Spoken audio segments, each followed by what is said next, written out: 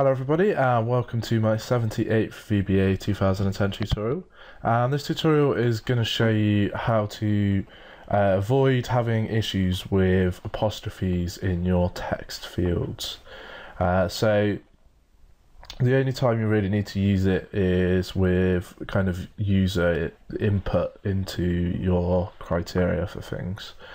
So say with this environment username, we're not going to need to use it really, because unless you're going to have apostrophes in people's login details, which is quite unlikely, but possible, I guess. If you have people's names as their usernames, you could probably have an apostrophe. What I'm going to do is I'm going to create a function down here. So function, and so I'm going to call it sanitize SQL, and then we want to bival a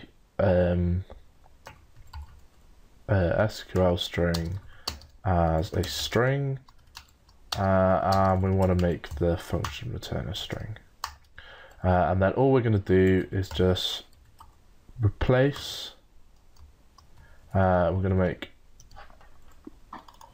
sanitize SQL equal to replace SQL string, and then we're going to find a string, replace our string. So we're going to find any apostrophes and replace them with 2 apostrophes. What that is going to do is when you put 1 apostrophe in, it's going to end it, but if you put 2 in, it's just going to say end it. Oh no, actually we want to put an apostrophe, and then it's just going to let it carry on as normal. So now we can use the sanitize SQL. So let's go onto our new name, and we just want to put sanitize SQL around it, and then close brackets. And so now when we press play on this, and I try and change my name to Matt O'Reilly,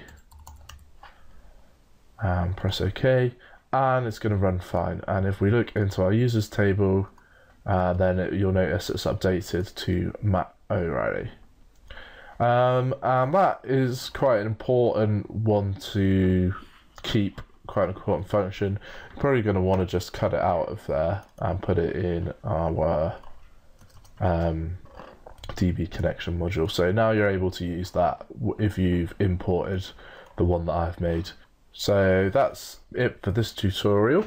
In the next few tutorials, we're going to get a little bit more advanced because we've kind of covered the basics now. You should be able to create quite a complex spreadsheet that uses your database as a backend, and do quite a lot of different things. You can create new records, you can get rid of records, you can update records, and you can search through for the existing records and manipulate them.